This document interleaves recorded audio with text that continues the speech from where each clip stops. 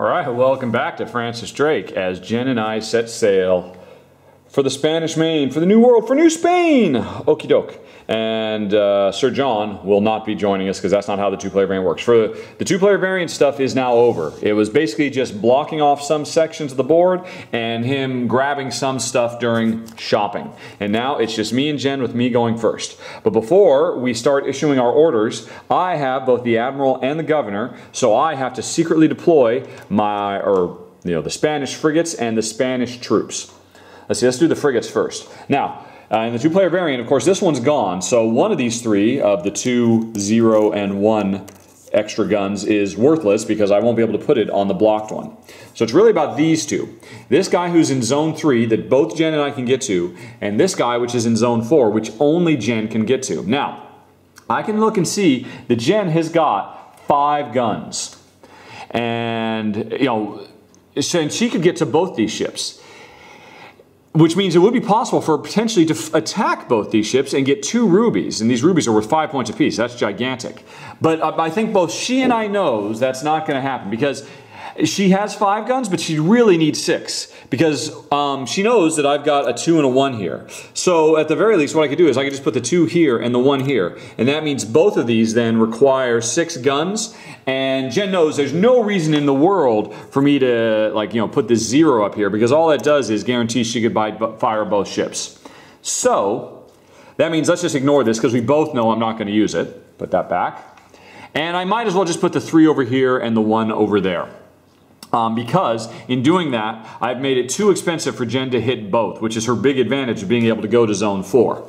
However, I could still decide to put the 4 over here and the 2 over here, but in the situation I'm in right now, it's not that big a deal because I've got 3 guns and, oh, by the way, I should say, after the first shopping, I realized I was an idiot. When I went to the investor, originally I got 2 guns and 1 crew, but that was totally idiotic because having 4 guns wasn't going to do me any good. This is the only ship I can get to, and the most guns it could have is 3. So having 4 guns was pointless. So I swapped it. I actually took 2 crew and 1 gun. So that's why I've got 3 guns. And so since I've got 3 guns, I'm not going to use them for anything else because I've got the longboat, which means I don't need to use guns on the shore attacks. So I might as well put the 3 here and the 1 here. In doing that, I'm guaranteeing Jen cannot hit both of them, and I'm also guaranteeing that I can hit this one. Now, who's going to get this first and get the ruby? Well, that's still up for discussion, but we'll see about that in a minute. So anyway, I have put and of course, my 3rd one doesn't really matter. It goes down here, but there's no galleon to attack. Now, I've also got to deploy my troops.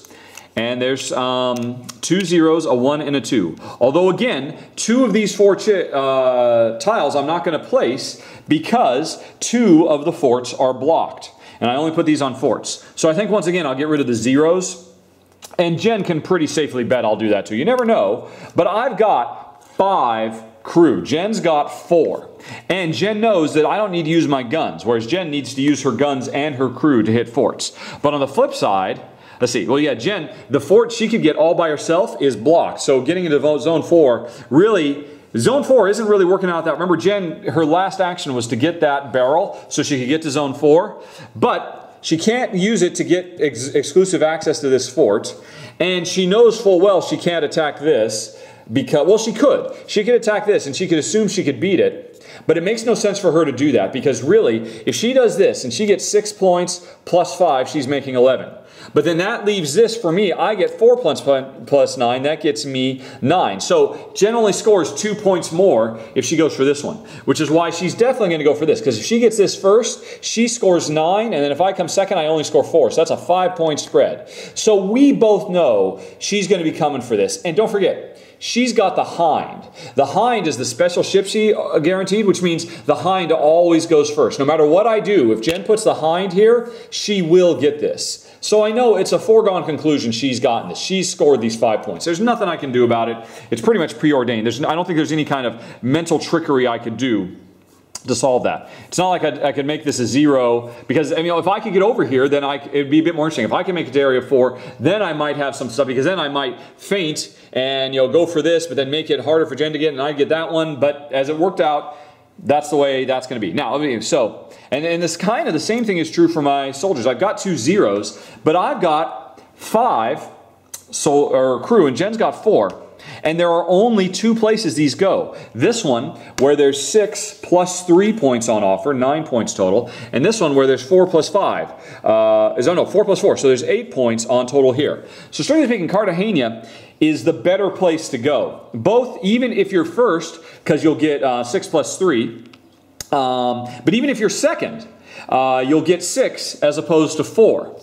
So in a perfect world, you want to be first in both of these, but we'll see how that goes. But anyway, so that's why I have to put down some guards. And so which guards I'm going to put down is based on how many crew I've got and how I'm going to spend them. So like say if I put 2 over here, that means there's a total of 4 Spaniards guarding this fort. And I have 5. So that means I could spend 4 of my 5 and I'd be able to take this safely. And Jen would be very, very worried about coming here because that would be all 4 of her crew and she wouldn't be able to do anything else. So that might make sense for me to do, in which case I'd put the 1 over here. Now unfortunately that means I can't afford to hit this other fort, which I would like to do because I'd like to be able to get 4 more points plus a gold. But then here's another thing. Here's another tricky thing. I only get 4 orders, right?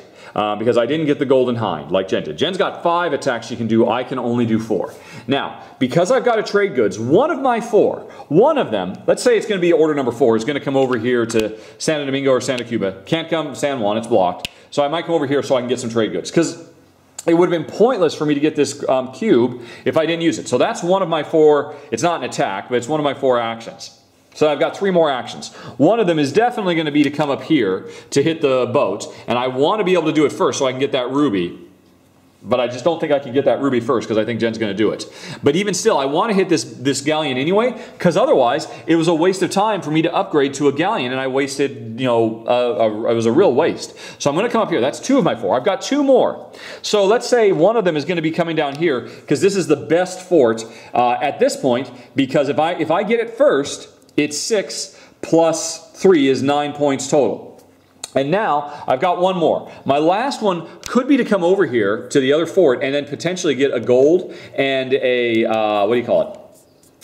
4 points plus 5, so, or 4 plus 4, so it's 8 points. But here's the thing. I haven't talked about this. This is a little tracker of what attacks we make. Basically, the first time I attack a galleon, I move this over here to remind everybody I've attacked a galleon. The first time I attack a fort, I move this over here to remind everybody I've attacked a fort. And the first time, and these are all if and when, the first time I attack a town, I move this over here.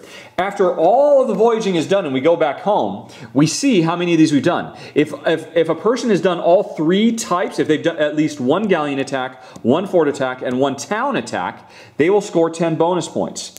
If they only did 2. So say I didn't get a town. Say my other thing was I hit both. Say I hit the galleons and 2 forts. So I only hit galleons and forts. That means I only score 4 points. That's 6 points lost by not hitting a town. But you say, hey, but you know what, getting this other fort, there's potentially 8 points here instead of the 6 points I would gain. But Jen might be able to beat me to this gold, in which case it would only be 4 points, so it's less than the 6. Plus, also, if my last thing isn't to come over here, but it's just to take a town, let's see, so I come over here, and this is 2 points, then, the 4 I get, the 6 I get, plus 2 more, it's definitely a net benefit. Whenever you can, in a perfect world, you always want to do 1 ship, 1 galleon, 1 fort, and 1 town. If you can do that, you definitely want to do it because the value of it is just so great.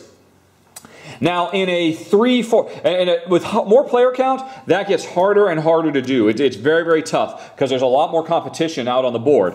But with 2 and even with 3 players, it's not very, very hard to ensure you hit all 3 spaces. So, I think it's going to be more important that my ultimate plan is to hit this town where I need 2 Spaniards. So 2 of my 5 are going to go here. So that means I want to hit over here. So that means my other 3 are going to come over here. So that means I want to put the 1 there, which means I put the 2 over here. All right, and that's my thinking. Okay, but now Jen can't be 100% sure of my thinking. She's got to be asking herself, well, she knows I'm going to want to go for a town. And the only towns I can get to are, well, this one.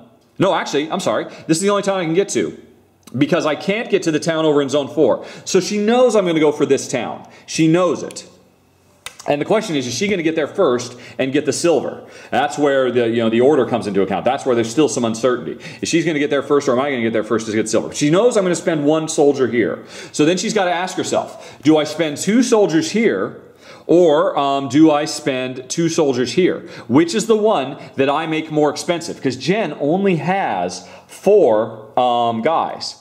She's going to use one of them for this town that only she can go to. She can get this one completely unhindered and get this gold. So she's definitely, I know she's going to go for over here. It'd be crazy for her not to. So then I know she's got 3 left over. And the question is, if I put 2 over here, then that 3 won't do it. And so, does she hedge her bets and go for this one? Or even if I put my biggest number, 2, she knows she can hit that town. Whereas this one's a gamble. But remember, this fort is worth 1 less. But by the same token, so she's going to have to decide which fort is more important. Anyway, but anyway, that's how I'm going to put it. I'm going to put the 2 there and the 1 there. Okay. Now, I put all that. If somebody had gotten, oh wait, no.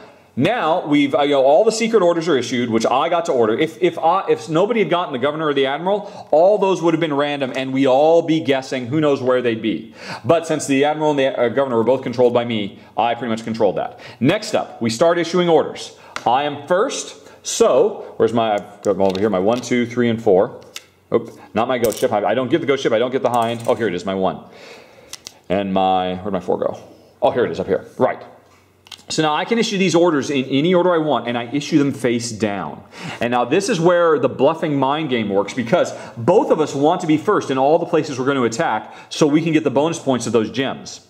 But here's the thing. I know Jen's got the 1, 2, 3, 4, but she's also got the hind, which is a 0. She gets to place 5 things, and this one is guaranteed first. So wherever Jen puts this, she guarantees gets that. So is she going to put it up here and guarantee get the ruby? Well, this is worth the most points. This is worth 5 points. Or if we both compete, say, over this little town, because well, actually, that's the interesting thing. Are we going to compete over this town? Because Jen can get to a town over here that I can't touch. So are we going to compete on this town to try and get this silver? And because if Jen gets it first, she gets the extra 5. Now, Jen knows that this is the only town I can go to because I can't reach the other town. And she knows I want to hit the town so that I can score the perfect trifecta of attacks. So maybe she wants to put her hind over here so she can get that from me. But then that means she wouldn't be getting this from me. And we both have access to both of these forts. And who is going to go for which forts? I know the troop power of both, but Jen doesn't. And if she takes a risk and this turns out to be a 4, then all 4 of her guys would go here, all 4 of her troops would go here, and she would not have the opportunity to go to a town. So she is in a bit of a pickle. But it's me first. I get to choose first. Where am I going to put my things? I say, wherever I put my 1, if Jen beats me with a hind, then she gets it. I think I'm going to put my 4 down first and try and wait and see what Jen is going to do. Now, what do I care? What do I know is the least like? I think I'm going to put my 4 down, and I'm going to come over here to Santo de Cuba. So I'm saying the 4th place I'm going to hit when we set sail is Santo de Cuba, because remember, I've got a trade good, and so this is kind of a stalling tactic for me. I'm just wanting to wait to see what Jen is going to do. Okay, because I really want to see what she's going to try and show a preference for before I commit any of my higher values. So now Jen, I'm not going to show what she's doing, but she's got a die. I don't know what it is, and you know what? She's going to do the exact same thing, and she's going to come here also. And I have no idea, but now I know one of us gets first dibs on these and one of us gets second. Now, it doesn't really matter because we're early on. But in the second and third voyage, being denied the coffee you desperately need could be bad because you're trying to get a set of 4, a set collection. But right now, we're both going to go here. We're both going to get 1. And so, and chances are, Jen put her 4 down here as well to stall to see what I'm going to do. Okay, so now I got to commit something a little bit more important to me. Let's see. Well, I'm going to assume that Jen is going to use her hind here so that she can guarantee get herself the ruby, which is worth 5 points. So I'm not going to waste my 1 here. I'm going to put my 1 over here because I want to guarantee, since I think we both might go to this town, I want to guarantee that I get this silver. Because it is an extra 3 points. And plus, I figure Jen's got this other town. She might not even fight me on this town. But remember, she gets to place 5 things compared to the 4. So, and I think Jen then is going to say, hey, yeah, you know what? I'm going to come there too. And so there's an advantage to being first. You get to split ties, but there's a disadvantage to being first because you have to tip your hand before your opponent does. And right now, Jen's just following suit. Okay, so now I've got my 2 and my 3. Remember, I know what I want to do. And I don't want to, the biggest question that Jen doesn't know, and I know this, is I don't want her to know what these two are. So I don't want her to know which of those 2 towns I'm going for. So, I guess I will put my 2 up here at the, what do you call it, the hind. I mean, I know she's going to put her hind up here, so I can't beat it. So I might as well put my 2. And let's see, and now what's Jen going to do? She's just going to continue. She's just going to kind of continue being a jerk and pausing and waiting to see what I'm going to do. So she's put something up there as well. All right, so my last order. And so now I have to reveal. Now, because I'm kind of, well, not really. Now, because Jen can see that I'm going to spend 1 Spaniard here to go to this town. Jen knows that. And Jen knows I've got 4 left. So Jen knows I could afford to go here or here. And so it's at this point that I reckon I will go here. Okay, now's my last order, and now Jen's going to place some orders, and she is going to place an order over here. Not surprising, because she's the only one who can get to this town, because she has the 4 supplies. And then she is going to place an order, right, over here. And she has 1 more, because not only did she get the hind, she also got her ghost ship, so she's going to come here. So I placed 4 orders, Jen has placed 6. Okay, and now all our orders are deployed. We'll flip them shortly to see how it worked out, who went where. But before that happens, if one of us had the informer, and we don't because Sir John got it, but if one of us had the informer, one of us could now peek. You could either peek at what the orders are, or could peek at what the tile is of one zone, and then move discs around to respond. But since neither of us took the informer, Jen would like the informer. Jen would have loved to have the informer to know what this is before she committed to it. But she's just had to go on ahead and do it blind. So anyway, so we are done with that, but she would love to have the informer if she could have had it. And so now, Sir John had the informer, so nobody peeked, and now we reveal everything. So let's see. And remember, I was sure Jen was going to put her hind here, but she didn't. She put her 1, and I put my 2. So if I had put my 1 here, if I had assumed Jen wasn't, if I put my 1 here, we'd be tied, and the tiebreak would go to me, and I would have gotten this gem. But Jen used her hind elsewhere. So my going first. Alrighty, well, so she'll get first dibs on this, and she'll get the ruby. What else? See, we're both competing here. This one, we're both 4, which means I get first dibs, but it doesn't really matter, because again, we break on a tie. So Jen's coming over here. It's her 2nd thing. This is her 3rd thing. Let's see, we came over here, and I'm doing 1, and this is her hind. This is where she chose to beat me. So she will get the silver. So she got the silver, and so that's the power of the hind, because I didn't know which way she was going to go. She had first dibs on both of these. If I had guessed otherwise and I had put my 1 here, then I would have, but it was a 50-50 chance. I just couldn't guess which way she was going to go. I figured she'd use the hind there. She figured I was going to figure that, and so she went there. All right, what else were we revealing? Over here, in my 3, and this is where she put her ghost ship. So she decided to chicken out. She did not want to take the risk of what this was. Because if this had been a 4, remember, it would have used up all 4 of her crew and she wouldn't have been able to do anything else. So she put her ghost ship here. But see, here's the thing. If she had had the informer, she would have peeked. And she would have seen that this was a 1. At which case, she would have swapped this ghost ship out with, with this thing over here.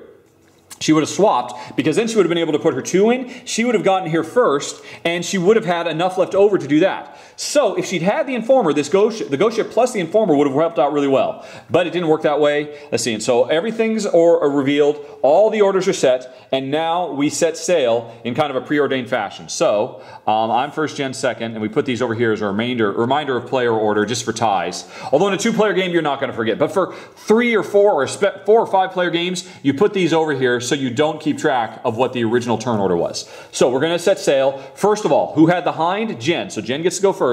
She sets sail all the way down here and is the first to attack Portobello. Now, to attack this, she only needs 1 Spaniard, so she spends 1 of her crew. And she scores 2 points, and she gets the silver, which is 3. So she basically just made 5 points. And she just scored 1-2 points. All right. Now, and so the hind is done. Now we go on to our ones. I'm the first player, so I go to my one first. It means I got to Portobello too late, and so I didn't get the silver. I attack with 1 crewman, and I get 2 points as well. Okay. Then, now Jen sails to her space number 1, all the way up here, and she was the first to attack the galleon, which means she'll get the ruby. Now, this is only if she succeeds. So now that she gets up here, she finds out what I did, although she's pretty safely sure, and she's right, it was a 2. So this is toss her a total of 3 cannons. Here goes the 3 cannons. Remember, she had 5. So she expected she was going to have to spend the maximum she could. So she spent her 3. So that means she defeated one of the galleons. She gets the ruby and 4 points. 1, 2, 3, 4. Okay, and so that was that. That was her number 1 attack. And now my number 1. Oops, sorry, I've already done my number 1. So now we move on to our number 2s. I sail up here, and once again, I'm Johnny come lately. I give up 3 cannons, all 3 of my cannons, and I get 4 points. 1, 2, 3, 4. And that was my number 2. And so now Jen moves on to her number 2. Bloop, over here to Havana. She's the only one to come here. And now Jen reveals what I did. And it is 3. This is what she expected, and she is not fine with that. Oh, uh-oh. She's in a bit of trouble because I was an idiot and I can't count. Oh my gosh, I was a big fat dummy. Yeah. So this is bad news for Jen. This is why she needed the informer, because if she could have peeked, she could have swapped stuff around. See, that's the thing. She had to assume either this... Oh, I totally counted wrong. She needs 3 guys here, but then she needs 1 more to attack in this town. She needs 4, but she only has 3. Oh, wait. No. But it's okay because she's already attacked in this town. So she hit a town. Right, I forgot. I was supposed to be doing this as I went. Jen attacked a town, so she got that. I attacked a town, so she marked that. We both attacked a galleon. Now we both need to attack a fort. So Jen is going to use her last 3 soldiers, her last 3 crew. And where she, it's 1 plus 3. So she had the 3 she needed. She gets this gold, and she gets 4 points. 1, 2, 3, 4. And she has successfully attacked a fort now. And that was her number 2. Okay, now me, I move on to my number 2. Number 2. Where are you, number 2? Oh, wait, no, I'm moving on to my number 3. So I'm coming over here to Cartagena. So I got here first. Hooray! But that's because Jen never came here at all with her ghost. So I come here. I need to give up 3 crew, which I've got handily. And that means I get a silver, my first gem, and I get 6 points. 1, 2, 3, 4, 5, 6. Hooray! Okay, so that was my 3. Or that was my 3. Right, and now Jen sails on to her 3. Now this is interesting. You know what? I'm going to say a change. I'm going to say Jen surprised me by putting the 4 here and the 3 here. Because this would, if I thought about it a little bit more, this would have been smarter for her. So let's say when we reveal, this is what, so she was the first person to come here and get a good, and then her 4 was over here. So now Jen is sailing on to her number 3 space, bloop, 3, where she gives up her trade goods, some silks or whatever, from the old world, and she could take the coffee or the sugar. I guess she will take the sugar, because in the future, if she wants to get coffee, coffee could be gotten in the first zone. So she's going to take coffee because coffee is easier to get in the future. She doesn't have to sail as far to get coffee in case she has less supplies in the future. So she's just picked up a coffee, and that was her 3rd. And now I sail onto my 3rd. No, I sail now. I've done my 3rd. Now I sail onto my 4th. My 4th spot, I got here, and I had a trade good, and I got the sugar. And now Jen can sail to her 4th spot, which is coming over here. But now here's the interesting thing. Here's why I switched this. And again, if I'd been smart, I would have done this originally. Jen could now sail to her 4th, where she needs 1 crew member to attack this town. However, Jen has no more crew. Oh, wait. Where did she go to attack a fort? Oh, right. Oh, yeah. When she attacked this fort, she had to give up her men and she had to give up her cannons. I forgot about that. Sorry. Okay. So now her 4th space is to come over here. And she has no more crew. This is why she saved this until the end, or at least she would have if I had been smart. Because she wasn't sure if she was... If this had been a 1 here and she hadn't used her crew, she'd have 1 more. She could come here and get another gold. So that's why she came here. But she hedged her bets. This was her last place. Coming here is a waste of time. She knows it. So instead of coming to the 4th, she is going to withdraw from the Spanish Main and go home early. And if anybody ever does that, if anybody ever passes and doesn't do all 4 of their core actions, they go home early, and because Jen does that, she gets 2 more points.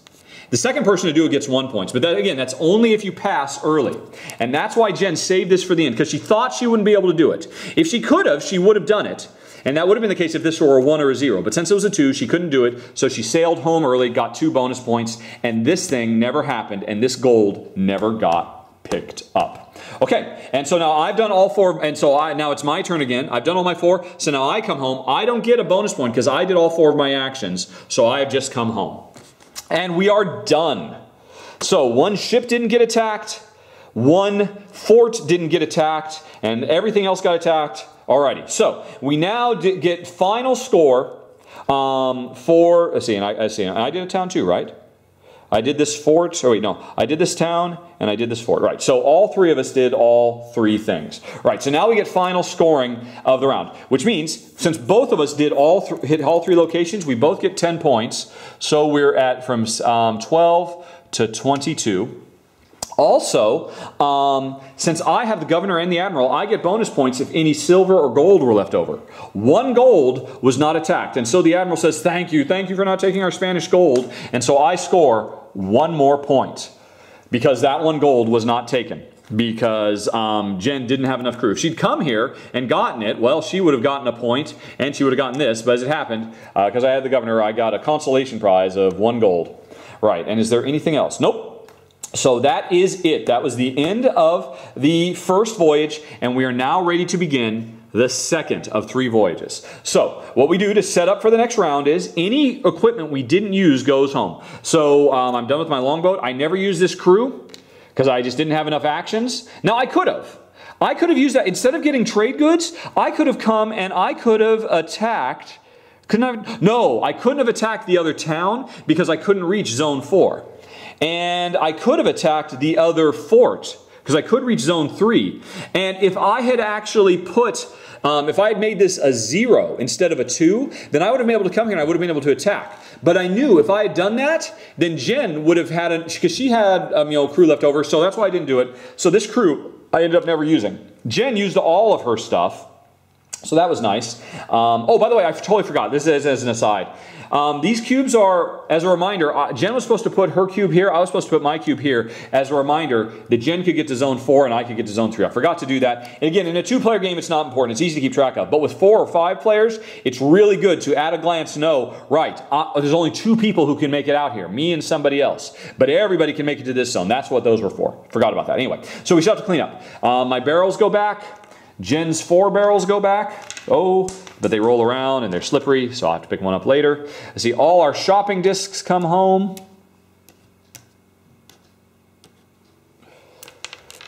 And I dropped one of those. Oh, I'm being very... And our orders come home. And our marker comes home. Jen's orders go home. And her marker and her shopping goes home. Let's see. We both downgrade our ships back to regular ships. Hello, hello. All the Francis Drake stuff, of course, comes back. Not Francis Drake, Sir John Hawkins. Let's see. So we get all our shopping stuff back. We refill the trade goods that were bought. So there's always a full complement of trade goods every voyage. Let's see. The Spaniards and the frigates go back because they'll be reset by whoever becomes the governor and the admiral. The 3 galleons get randomized again. So randomizing them. Random. This one will go here, this one will go here, this one will go here. And there's the 6. There's the 4, and oh, the 8. The most valuable one is in Zone 2. That's very interesting. You won't have to sail very far to get to the most valuable galleon in the next year. Now that's interesting. Okay, we put back out the rewards, all the rubies. Oh, well, actually, now in a 2-player game, of course, we have to re-roll to find out what gets blocked, because it might be different stuff that gets blocked this time. So let's go ahead and block off the new stuff. Alrighty, so where's the die? Here we go. And, do I have that chart? Yes, I still do. Okay, it's a 3. number 3 gets blocked. And if we look over here, number 3 is the galleon of Zone 3, the forts of Zone 3 and 4, Santo Domingo, etc., etc. So let's start blocking stuff. The galleon of Zone 3. So the 6-pointer is not available to us. Let's see. But that means the 8-pointer is, and it's easy to get to. Only need 2 supplies to get there. See, so the galleon and Santo Domingo. So we cannot pick up this sugar or this tobacco, which is, I think, now I already got a sugar, so I don't care about that. But you know, neither of us have. But Jen doesn't have sugar or tobacco, so she cares about that a little bit more than I do. Let's see, and Santo Domingo. Let's see, the forts of Zone 3 and 4. The forts of Zone 3 and 4. So once again, we cannot get to these forts. Oh no, actually, so this fort is blocked off, and this fort is blocked off, and the towns of Zone 1 and 2 are blocked off. All right, so we can get to the close forts, but to get to the towns, we have to go far. Okay, so you know, that's all blocked off again, and so we put out more precious gems. There's a silver there, and a silver there, but no silver, and a gold, and there's a gold there, but no gold and gold, so there's 2 silvers, 2 golds, and 2 precious rubies. Okay. And, oh, and then the last thing we do is we reset up, so all these now have to be randomized again, and that will make a huge difference, a very, very big difference in how the shopping goes. Because, you know, if the hind comes first, you know, we want to go for it desperately. If, you know, maybe all the really good stuff comes at the end, and at front it's just a bunch of guns and crew, you never really know. Let's see, again, this is just kind of a random way of doing it. Much easier to do this with 2 hands, as you might imagine. Let's see here. That's it for the first street. All right. And so the informer's all the way at the end there. Right, so the queen is pretty close, and then the upgrade for the shipyard is farther away. Oh, the tavern is the very first thing. Drake is, actually, I think Drake is almost in his normal spot. Supplies early, supplies late. Trade goods are all bundled up here at the end. If you want to get trade goods, you can wait a while and get them all at one fell swoop. So shopping takes on a very different feel. And then the last thing, we have to determine who will be first to go shopping. And that honor doesn't go to who returned first, but who is in last place. Jen is, because I scored that 1 extra point, Jen gets to go shopping first. So actually, this order is correct. Jen goes shopping, then me, and then Sir John. Okay, and we are now set up for the second round of the game. And once again, we have to go shopping for provisions. We have to pay attention to what can we get, what is blocked off, what's available. Do we want to say all the way out here to zone number 4 because there's a gold sitting here? Or maybe zone 4 isn't as attractive this time because the lowest value galleon is out here and you know, just a simple town with only 1 defense, but a gold. So this is 5 points sitting here. This is 9 points sitting here. So if somebody gets here, they have pretty much unfettered access to 14 points. But the best ship, oh, and I'm sorry, I should have put a ruby there. Yeah, okay, yeah. This ship is blocked, sorry. But there's 13 points sitting right here within easy reach. If somebody goes for heavy, heavy guns and maybe gets the Admiral, they pretty much all but guaranteed could get 13 points. But both of us will probably get at least 2 supplies, so we could both make a run on this. So that's really interesting. You see, now the 2 forts that are out, let's see, there's this one, and, oh wait, did I block correctly? Which forts? It was zones 3 and 4, this fort and this fort. Right, okay, yeah. So this fort and this fort are out. And now there's a very big difference. This fort is worth a total of 6 points. This fort is worth 9. And you only need 1 supply. It's a valid thing to choose to only get 1 supply and only come to this region because the best fort is here. Although if you only come to 1 region, you could get the best fort, you could get a couple of trading goods, but there's no other town. So you at least want to come over here. But to be able to get to a town, both the short towns, so to get to a town, you have to come to at least region 3. So you need at least 3 supplies to be able to get the full benefit of the 10 points. So are you going to get 3 supplies, or do you give up supplies so that you can, maybe it's worth giving up the 10-pointer to be able to get this 13-point ship if you go for more guns instead of more supplies.